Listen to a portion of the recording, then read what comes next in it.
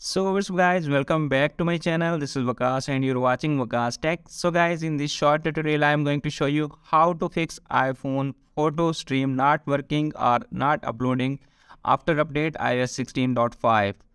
Let's start video without wasting any time and firstly move to the solution 1. Solution 1 is open your iPhone setting. Okay, in setting you need to tap on general. In general section you need to scroll down again and find here shutdown. Tap on shutdown and restart your mobile after 5 to 10 seconds and easily fix that your photo stream not working on iPhone. Okay, if that method not working for you, then move to the next solution. The next solution is open iPhone setting.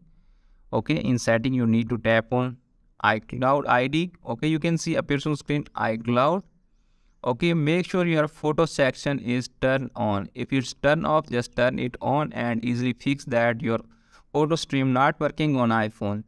Okay, if that method not working for you, then move to the next solution. The next solution is make sure your iPhone charging over 20% because after 20% photo uploading is turned off. Okay, if that method not working for you, then move to the next solution. The next solution is force to restart your iPhone and then check the photo stream working or not on your iPhone. Okay, so friends, after watching this video and follow these kind of simple steps, you can easily fix that your photo stream not working on iPhone after update iOS 16.5. Hope this video is helpful for you. If the video is helpful for you, don't forget to share and subscribe my YouTube channel and press the bell icon for upcoming videos notification. Thanks for watching.